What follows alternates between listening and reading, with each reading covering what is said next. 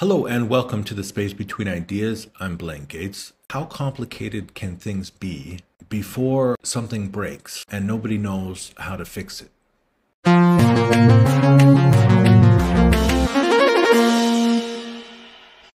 If we think about a simple farmer who is doing some simple farming, then it's actually quite a complex thing because we have an animal, and if the animal is sick, then we have to find a way to get the animal healthy. And the rest of the equipment on the animal that's going to help us to do the farming is mostly leather, wood, and metal. As far as the leather and metal and wood components are concerned, the majority of the farmers can fix that themselves. And for the animals, 90%, 99%, 90 something percent, most of what happens with animals, they fix themselves. Our human bodies and animal bodies in general have the ability to regenerate and to solve problems within their complex systems. Yeah, it's true, sometimes we have to call a vet, and that means in our community, we need to have a vet because sometimes we need to have some medicine in order to keep that animal moving. Suddenly, we had these mechanical tractors. And the question is, does that make it easier or more difficult for the farmer? I think that a horse probably is more complicated to fix. Now, it's true that a horse 99% of the time will fix itself. But when it comes to a problem with the horse, if the horse's body can't fix its own problem, then it's going to be a really complicated problem. And for that, we have a huge industry of medicine. Mechanical problems, on the other hand, you can actually count the number of pieces that you have in a tractor, and each of the systems are combined and can be diagnosed quite easily, and you can replace a part, and now the tractor works. I don't know if every farmer knows how to fix a tractor, but just like we need a veterinarian to fix our horses, we also need a mechanic to fix our tractor. At some point, our machines got bigger and bigger and bigger and bigger until the point now where we don't really need our machines to be bigger, but we're starting to see some changes where our machines are becoming smarter. Suddenly, we have the advent of artificial intelligence, and we're able to help our machines to do things which they could not do before. And now they have very, very complex programming that the farmer can no longer handle. Is it the same situation as a horse, where 99% of the time it can fix a problem in its programming?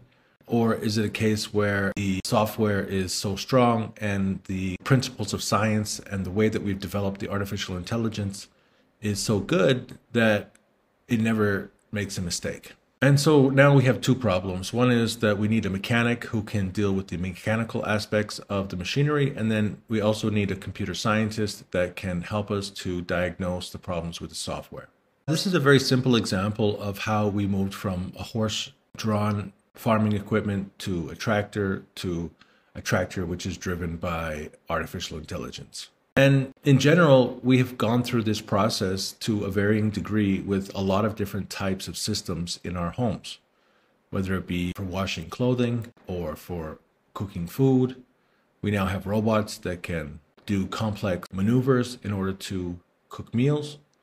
And at some point, a lot of the daily life operations are going to be replaced by machines. But I don't think that thinking will ever be completely replaced. We've always been able to hire out our farming. We could hire the farming to an animal. We could hire the farming to a tractor. We could hire the farming out to a machine with artificial intelligence. And now we're able to hire out the washing of our clothes, the cooking of our food. We could always hire those things out to other people.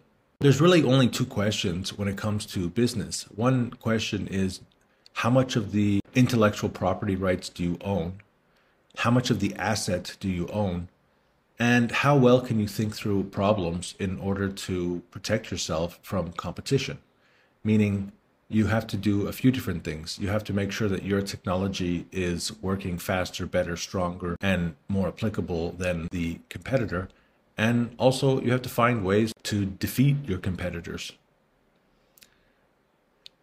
Perhaps those answers lie within artificial intelligence. Perhaps we can just let artificial intelligence solve every problem that we have.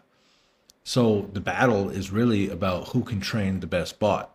I don't know exactly the answer to who can train the best bot or how you train the best bot, but I know that when it comes to our current reality, we still have to improve our thinking skills. And the first question that comes up whenever we're trying to think about something is performance and output. Do we clearly understand the output that we're trying to achieve? And what level of performance do we need in order to reach that output? We can divide this into two different situations. In the situation where we are working toward a new goal, then we define the level of output that we want to reach. We define the thing that we want, the vision, and then we start talking about how can we increase the performance and what are the elements of performance that we need to increase in order to reach that output. So there's an unknown. And in the case where we already have a product, the product already has a personality, we're already doing promotion, then the question is, what level of performance are we reaching right now? And what are the outcomes that we are achieving right now? And how are we going to influence our behavior, the things that we're doing, in order to achieve better outcomes? And I'll just leave you with this one little story. Imagine a person is using Zoom and they have some kind of magical artificial intelligence. And everything that they say is translated to English. Let's say that they're speaking a foreign language.